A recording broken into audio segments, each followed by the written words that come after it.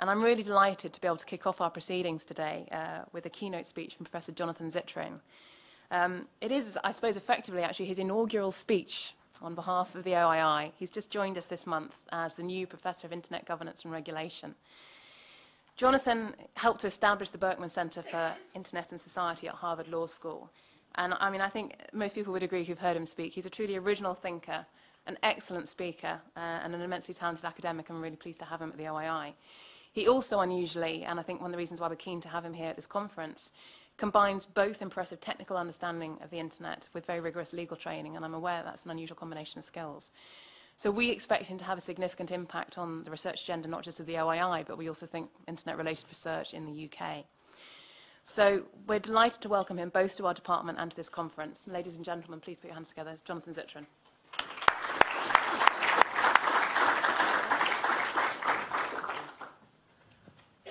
So good morning. I'm going to try pressing the 2 button and see what happens.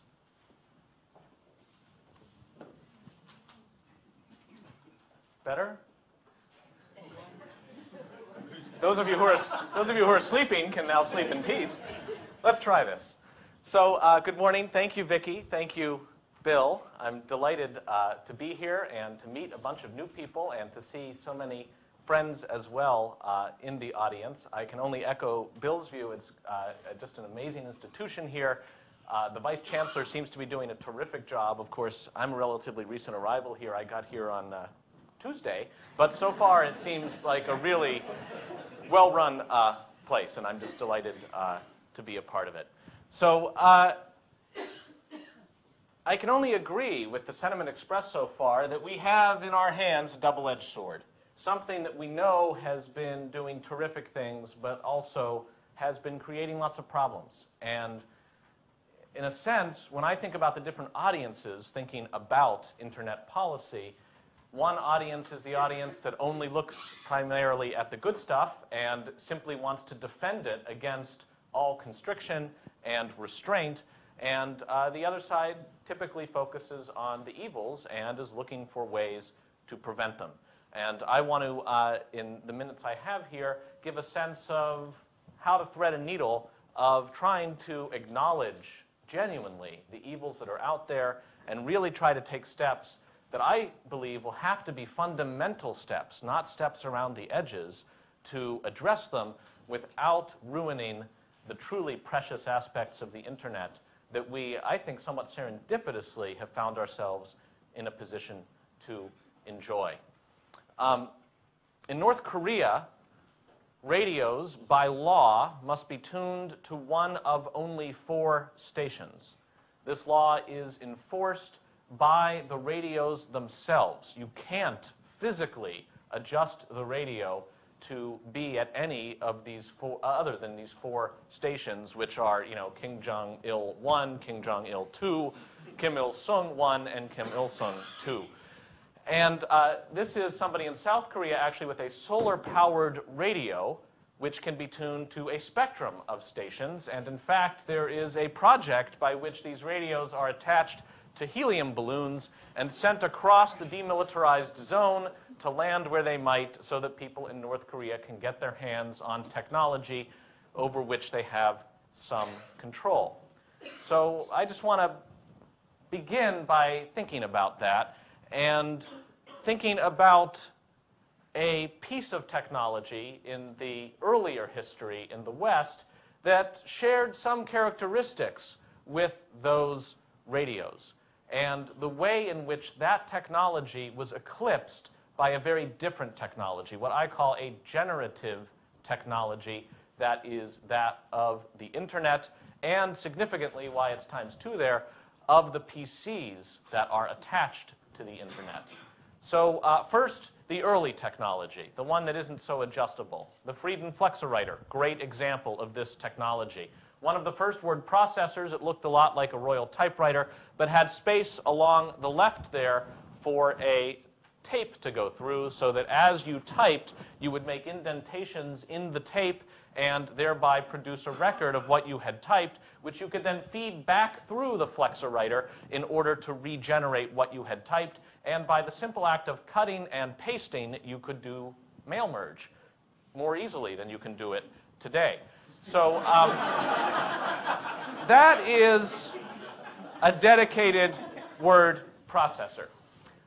It went through iterations as technology changed. Here's a vintage 60s era Frieden Flexowriter, but it still knew its nature. It wasn't going to do anything, for the most part, but word process and perhaps generate tape that could be used to do punch cards for computer software. That appliance-sized model of building technology started to evolve in the consumer landscape in the 1980s, when this gentleman leading the charge, Bill Gates, here shown in one of his more interesting moments, having been arrested in Albuquerque, New Mexico on a traffic stop in 1977, still bears that smile that says, "I'm going to own you all someday." But he led the charge to take this rather prosaic-looking device and get it into households. And this is a device that is totally different from the Frieden Flexowriter because it will run anything ending in .exe. You hand the PC a piece of software, and it will run it. And it doesn't matter if the software is a golf game or in one of the biggest costs to business worldwide, solitaire, or a word processor, or you name it, this thing will run it. And its architecture, while it dates itself in this particular picture to the mid-90s, because you can see it has the 66 megahertz light on with a button next to it whereby you can downshift it to 33 megahertz if you want to give the hamsters inside a rest. This thing has not significantly changed in its architecture since the mid-1990s. It's a general-purpose computing device that runs stuff ending in .exe. And, of course, for the Macintosh, the equivalent of .nothing, but somehow it knows when you double-click it, it's an application, that kind of thing. That architecture meant that you could have third parties without the resources of a Microsoft writing all sorts of software, literally off-the-shelf software. They needed no privity whatsoever with Microsoft, with Apple, with the other operating system or hardware vendors in order to produce in the world software that consumers could adopt and use, and they could do so building on the backs of those operating systems, so that the most uninteresting but still necessary functions were already taken care of by the OS, leaving it to the programmers to be as creative as possible with the time and resources they had in building different applications on those OSs, many of them pictured here. Now, when you move to the internet, when you take the PC, which, of course, until not all that long ago was just standing alone, you'd go to the store or get through the mail your software, you put it on the internet, and suddenly you can have thousands and thousands of pieces of software written, not just by companies that are small, but by individuals or by distributed groups of people who've never met each other, passing the software around in fragments, making it better or worse or at least different. The internet has enabled that kind of project to take place. Here at sourceforge.net, where people share their source code, you can see tens of thousands of projects, tens of thousands of registered users, all contributing to an explosion of different functionality for the generic boxes that so many of us have in front of us, even at this very instance. Now, that's one form of generative technology. That's the box in front of us. It is mirrored, again, more by, I say, coincidence than by any grand design or certainly by any engineering necessity, by the internet itself. Three of its principal founders are pictured here, Postel, Crocker, and Cerf, for Newsweek's 25th anniversary retrospective of the internet. And you can see they have their own network here built out of zucchini and tin cans, although I think it doesn't actually function because it's ear to ear and mouth to mouth. I hope an inside joke rather than the fact that the three principal engineers of the internet don't know how to build one out of tin cans. But illustrating the fact that in internet architecture, first, you can build a network out of just about anything, and if you can just bring it to any node of the existing internet, it is welcome to join that network. And second, at the top, you can run any application over it. That's the expectation of the protocol design of the internet. Now, it's so embedded, it's almost like breathing, but it didn't have to be that way. Some of you may remember CompuServe, or MCImail, or The Source, or Minitel, or America Online in its older form. I won't say which was the better form. But these were proprietary networks, not at all like this. Those were networks where if you wanted to ship data for a particular application over the network, you needed the central acquiescence, coding facility, etc., of the network administrators. You couldn't just decide to invent email and then implement it over a commoditized pipe of data. Instead, you had to get the CompuServe people to say, yeah, email or CB Simulator or bulletin boards or online gaming is a good idea. We'll partner with you. We'll take a chunk of that business, and away we go. And I think the fact that those proprietary networks, which many of us at the time thought was only a question of which proprietary network would become the one that would dominate, rather than would the internet trump them all, it was the fact that those networks were limited that I feel made the internet in a position to actually trounce them all, because it was so much more useful and so much less constrained in what somebody that wakes up on Tuesday and has a good idea can implement worldwide by Thursday. So the principles of the people like John Postel and Vint Cerf, who were building internet protocols in academia, in the university, were relatively open principles. They weren't out to proprietize what they were doing. And as a result, they had such rules as keep it really simple. We're not going to try to keep adding features to this network. Instead, we're going to just make it work really well doing a very basic thing and ask that any other features be implemented on those generative PCs out there rather than in the network itself. Also, that you should keep it open, that growth could come from anywhere, so you shouldn't presume to know what the network will be used for. And you can let anybody that has an Ethernet dongle or a radio wave plug in, start sending data to somebody else on the network, and away they go. As far as doing the protocols, technical meritocracy, we gather in a room sometimes to come to consensus. We hum instead of vote because we reject voting. That sounds too political. And we just work the issues through until somebody either gets so tired they say, fine, you win, or we all come to technical consensus as to what the best way to make the network work is. In an implementation, we will have two principal assumptions. One, that people are reasonable, and two, that people are nice. And with those kinds of assumptions, we can do things like if we need a database of identity on the network, well, the CompuServe Minitel way of doing it is we'll have a centralized database, and people have to check into the database, and once they're in the database, they authenticate themselves, et cetera, right? That's enough to slow down your network by 10 years trying to build that in. They say, no, the best database is distributed, because who better than you knows who you are? So you should just be able to walk up to an email and say to your email client, I am George@whitehouse.gov. And the email is, okay, you're George@whitehouse.gov. That's the kind of thinking that made the internet so powerful, so flexible, so readily deployed, but assumptions of which are, shall we say, a bit outdated, given the way that the internet has become as ubiquitous as it is. There are, to be sure, no one should be surprised by this, a few bad apples among us that these assumptions now get sorely tested. Even in the early 90s, there was concern about whether these sorts of assumptions in the network they produced could actually work. IBM is famously quoted in 1992 as having said, you can't build a corporate network out of TCP/IP. I mean, it doesn't have quality of service. How can you even guarantee that the packets are getting there? You need IBM networks to make your corporate environment sing.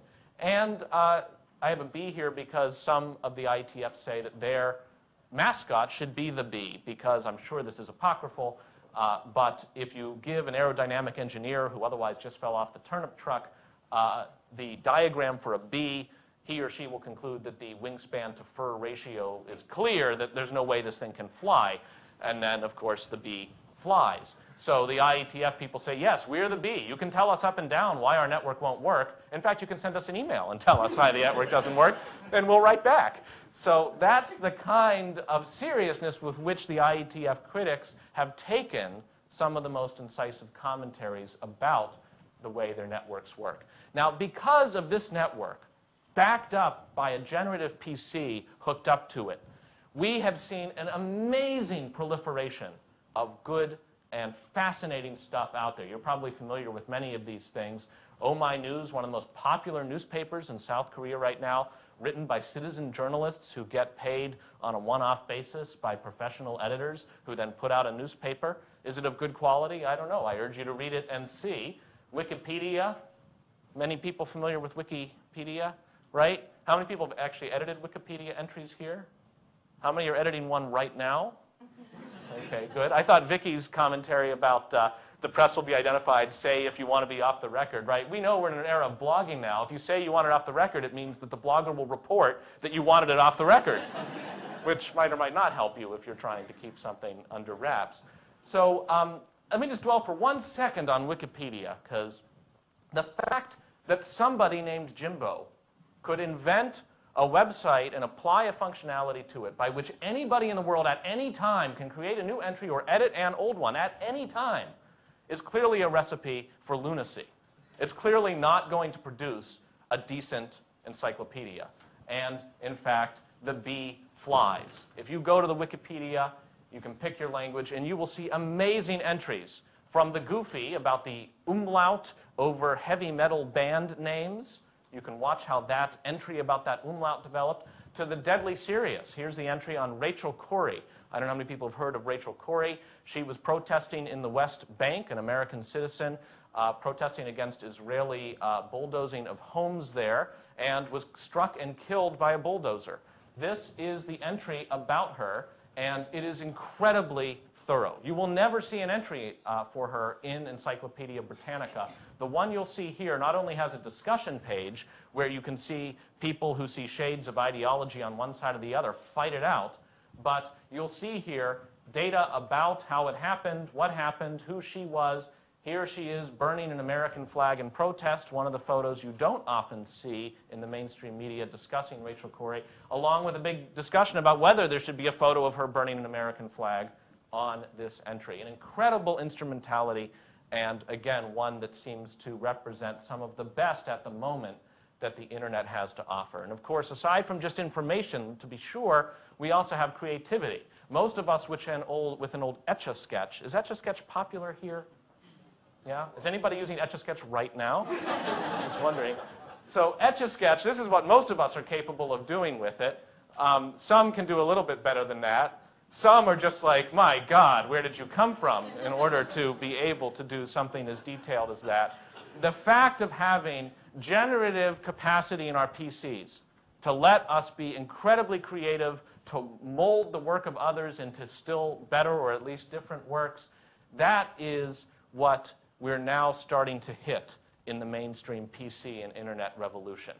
That is an incredible instrumentality. This is the kind of thing that lets some guy in Europe come up with the Crazy Frog Axel F ringtone, which, as you may have heard, was at the top of the pop charts. The #1 single was this. Now, I think the record companies have a lot to worry about the internet. This is what they have most to worry about, right? This is not a copyright infringement problem. This is a creativity deficit problem that they are now having to worry about, given that there is now competition out there in the form of something as preposterous as this. And the fact, I don't know how many of you have been into podcasting recently. Podcasting apparently invented in large part at the Berkman Center. Who knew? I mean, I guess it was under my watch, but nobody asked me for permission. And podcasting is the thing now taken up by iTunes by which anybody can just sit with a microphone, broadcast to the world. And if you go on to your little iTunes store, here are 2 Harry Potter podcasts, neither of which is authorized by J.K. Rowling. And in fact, here's 4 Pottercasts, and various people making their names as now new radio personalities without any intermediaries at all. All right, so I've now been the cyber utopian. I realize we don't have that much time, so let's cut to the problem. What's the problem? Well, the problem is a generative net architecture. The great thing is also exactly the problem. 3 aspects to it at least. Aspect number A, let's have A stand for anarchy. The fact is there have been lots of stuff that consumers like that powers that be have reason not to, such as Napster in its first incarnation. Copyright infringement, things like that. These are problems that the powers that be really want to see solved in some way. Here in Britain, the Patent Office issued a report trying to get people to think differently, especially as kids, about copyright so that they will respect it. My favorite recommendation of this report is that school children should recognize their own creativity by including the copyright symbol on their coursework. Perhaps saying that anything lower than an A is a derivative work, I don't know, but unauthorized derivative work. But this is one battle that is clearly shaping things to come, and it doesn't just extend to students, it extends to teachers as well. Here is a suggested thing somebody like me might say before giving a lecture in order to give notice that the information I'm imparting shouldn't be exploited in any commercial way. I'm just telling you useless things, or if they're useful, you can't use them, kind of thing, without my further permission. B, let B stand for billionaires. The dynamics financially of the internet are starting to shift away from the days where it made sense to build a generative platform, even in a dot-com model, and see what others could bring to it. Because after all, in the early days, Bill Gates could sell more operating systems if lots of software producers were out there writing software that made the OS, for which was necessary for it, more useful. He has grown up, as have his counterparts. And it may not be, now that we have killer apps and we know what they are, as sensible for them to only build operating systems.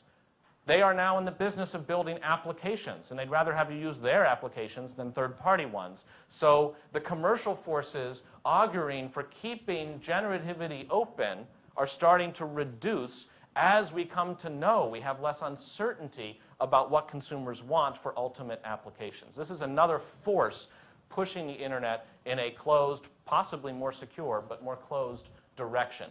Basically enabling the locking up of content in ways that did not seem possible before.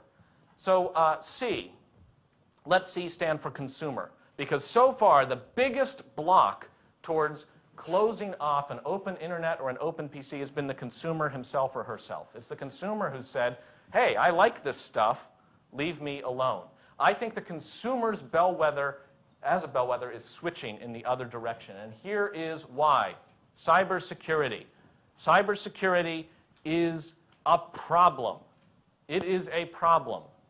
There are millions and millions of PCs out there that can, in fact, and can be and are compromised by worms and viruses. Now, here's the bizarre thing. These worms and viruses don't do anything.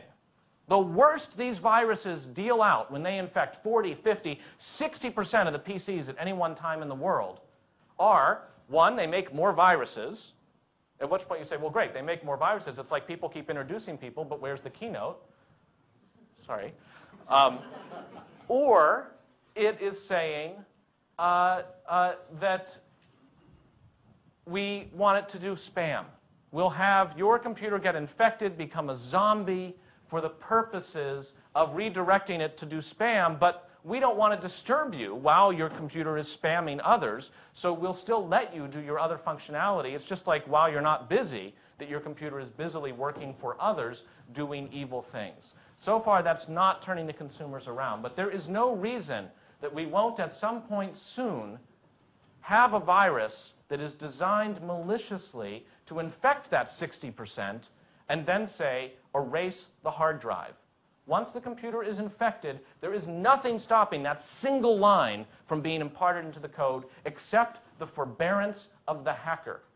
And that is an odd thing to rely on going forward for our cyber security. I have the Cap'n Crunch bosun's whistle here because it so beautifully illustrates the fundamental architectural problem. This was a whistle from a box of cereal in the early 1970s, whereby in the United States, if you blew through the whistle covering one of the holes, you could, into your telephone, get free long-distance calling, because it was exactly the tone that signaled an idle line to AT&T. AT&T learned their lesson. No longer can you, through any sound, make a change in the system. That's bandwidth now independent. It's an out-of-band signal. The internet today is still at this level of vulnerability. The very pathways that convey instant messages, that convey emails, that convey web pages and clicks back and forth are the channels that convey executable code. And that's the way we want it. It's also the exact vulnerability that AT&T was able to solve that we now face. As we surf, we never know if we click on something, is it data or is it executable? The answer often is yes. And that's where we get into cybersecurity problems. So if that's the major problem, how can we solve it? Because it's the consumer flip that's really going to change the dynamics here. One solution is to have more alert users. Just have them be more on guard about not having their computers get compromised. So for example, here at Harvard, there's an email that goes out. You've probably seen emails like this saying lately there's been an insurgence of fraudulent emails at the law school. And this is my favorite part. Be wary of emails that have misspellings or grammar or odd characters. Now, I don't know about you, but I am totally weary of these emails. But I mean, this totally represents it, doesn't it, right? Whom do you trust? You can't even trust this email because obviously it was written by a nincompoop. So you look at the strategy to secure cyberspace in the United States from 2003. It tells us there's a big problem. What does it say we should do about it? Let's create an information sharing and advisory commission. Here it is right here, the ISAC. There is either Steve Case or Jack Bauer. Do you watch? I can't tell which one it is, but it's a big room full of monitors where they all sit around and say, yep, there are viruses. And if there's a terrible virus, say, yep, there's a terrible virus. Should we tell anybody? We can't. The email's down. All right? That's so far the response of the governments around the world. And bless them, there's not a lot they can do because this architecture is so distributed. That means that security has had to come down to the individual PC and to be the choice of the individual user. This is not tenable. Solution A, not tenable. Why? Well, I was at Fordham recently, had to give a talk, wanted to get on the wireless network, needed a password, asked the person next to me, got the password, got onto the network, but immediately was told I had to run the Smart Enforcer. I don't know what it is, but it was 30 megabytes. I download and run the Smart Enforcer. The first thing the Smart Enforcer tells me to do is to install Symantec Antivirus. All right, I hate this program. No offense to Symantec. Are they a sponsor? No, okay, good. But Symantec Antivirus, fine. I run stupid Symantec Antivirus. No, you didn't update your virus definition. Okay, I go update the virus definitions. Now I'm ready to surf the internet. What is the first thing Symantec Antivirus tells me I have to do? Well, it tells me that Smart Enforcer is trying to access the internet and I should block it. This is not a good way when the Pinkertons start fighting each other on your machine. You know that this is not a tenable model as a user to know what you're supposed to do. You get a box like this from XP Service Pack 2, you're trying to run Merc 616.exe. What do you want to do? Now, you have to be 100% right. If you once say, well, go ahead and run it, and you're wrong, it could be all over. And if you say don't run it, and you've set out your whole Friday night to enjoy Merc 616, now you got nothing. You got 24. So this is not a way to solve the problem. All right, another possible solution. Let's make the PCs themselves more alert. Put the user out of the equation. So an example of that would be automatic update. Let Microsoft every night, and right, every night is just so 2005, right? Soon it'll be every hour, and then like a good Patriot missile battery, it'll be every nanosecond. Microsoft will be watching my system, or fill in the blank, Apple or whoever, to decide whether or not it's up to no good. And if it's up to no good in its own judgment, it will do the blocking for you. Try turning off automatic updates in Service Pack 2 and see how often you are hectored to turn automatic updates back on. It's going from not required to optional to highly suggested to you must run this kind of thing. That will lead us to a point where you can't just run any old exe, because it won't be approved by the powers that be. You'll have the powers that be say, well, you want to run a .exe, come to Microsoft. Get us to sign off on your driver or on your software. Pay us a small fee, and we'll get back to you in 6 months with whether your application has been accepted or denied. Now, is that a good solution? I'm not so happy with that. But I can understand why consumers would beg for it. Because after one of these infections where the hard drive gets erased, inconveniencing you rather than just other people with your spam, you're going to be wanting that sort of thing. So more alert PCs will lead to more limited PCs, and that is the end of chapter 1 of the history of the generative internet. And it's an end that I lament. I see so much that is still to come, not just that has happened, that I would hate to lose as we move to a more appliance-sized model of consumer objects. The TiVo is a great example of something that has a PC inside, but you only run it with something like this. It's an appliance, and it doesn't come down with viruses. On the other hand, it can also get updated rather easily. Here's the company's plans so that when you're skipping commercials with your digital video recorder, you're seeing commercials offered by TiVo. They haven't yet said whether there'll be a commercial skip, and whether they'll show commercials during that. Set-top boxes, Vonage and Skype built into boxes like this. A whole range of consumer objects with which we interact with the internet that are appliances. They are the old school rather than the new generative PC. I occasionally, to see how well BlackBerries are doing Google image search. This is from last year. As you can see, it's half BlackBerries and half BlackBerries. As you might guess, last week, the BlackBerries, there's just one BlackBerry hanging on and the other BlackBerries. And somehow, is that a PSP sneaking in there when you type BlackBerry? I don't know. So all of these things, including our cell phones, managed, gatekeepers, the old school, the thing that the internet engineers sneered at as, while you're busy trying to redesign everything, we're just going to make it work and keep it simple. This is the problem. It's also the solution if what you want is a good cup of coffee, right? You would not want your coffee to be made by a PC, because if a bug gets in it, who knows what would end up in your coffee. But similarly, you wouldn't ask your coffee maker to do anything different in its realm than what a Flexowriter does in its realm. So is there any solution that can help us here? Well, maybe it's time for a slightly more alert internet. Now, you have to understand, this is anathema to the internet engineers. Their whole point is keep it simple, keep it open, don't filter in the middle. They've written papers dating back to 1983 pointing out how you want to have an open protocol and open implementation. Don't let the middle worry about stuff. The endpoint should. But I think there may be some room for the middle to notice, for instance, when a computer has been turned into a zombie, and to say, if it's a zombie, don't let it on the internet. Block it. And that can actually end up helping the internet at large, and even ultimately the consumer, even as it's not very pleasant for the ISP to have to take the time to handhold the consumer through fixing his or her PC. There's a reason why ISPs don't want to do this, but it might actually be one of the best ways to take pressure off of problem C, the cyber security problem.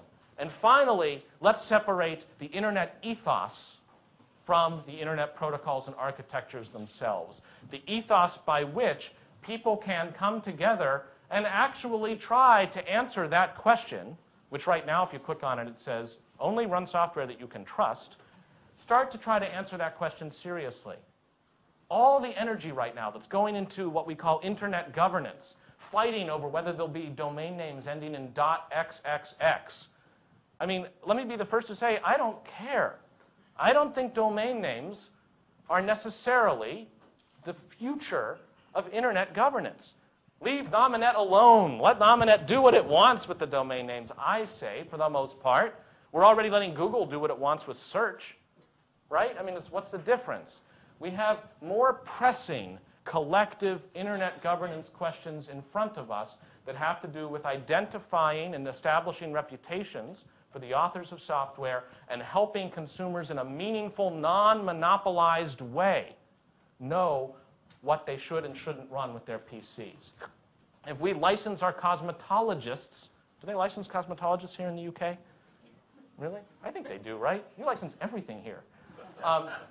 Then surely we can have something that approaches having to establish your credibility as a software author before lots of consumers will rush to run your stuff.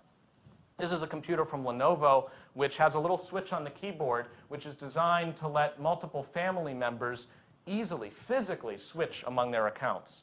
You could see this switch being deployed to say, I'd like to run my computer in coffee maker mode.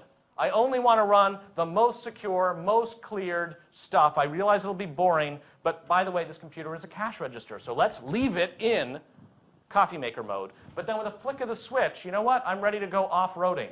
Put it into four-wheel drive. I'm going to take some risks. Let's see what happens. And if anything goes wrong, I'll switch it back to safe mode. These are the kinds of things we can start to do creatively to build architectures that really try to balance the desire to tinker, to let people get in there and share their fruits with the rest of us, with the knowledge that there are truly evils out there that we want to guard against and build against. So splitting between the zip code back home at what used to be home at Cambridge, Massachusetts, MIT over here, they can hack any technology. They don't care about the future. They're going to do whatever they want. They'll build robots. And 02138, Harvard Square, they don't care about the technological future. They just read books. So what's it to them? In the middle is the rest of us. And we have to figure out what our biggest priorities are. Does consumer really cover all the things we might want to be doing, or are some of these things hinting at, say, creator as part of our opportunity? So what is our central challenge? I say it is to preserve the benefits of generativity, to realize not just the greatness of the internet, but the architectural foundations from which it springs, both the network foundations and the PC foundations, while combating the evils it permits. And this is a message back to the 02139ers. There are evils out there. They really do have to be taken seriously because the stakes are increasing. If the internet went down in 1988 or 87, as it did with the first widespread worm, the Morris worm, all right, you know, if the internet goes down. That was interesting. We'll learn from it. It's a teachable moment. If the internet goes down now, chronically, and data is compromised, and people are hurt, it's no longer, well, that's the way it works. This is an instrumentality that is reaching maturity. And we have to have some boundaries in it that recognize that. That's the needle we have to thread. Thank you very much.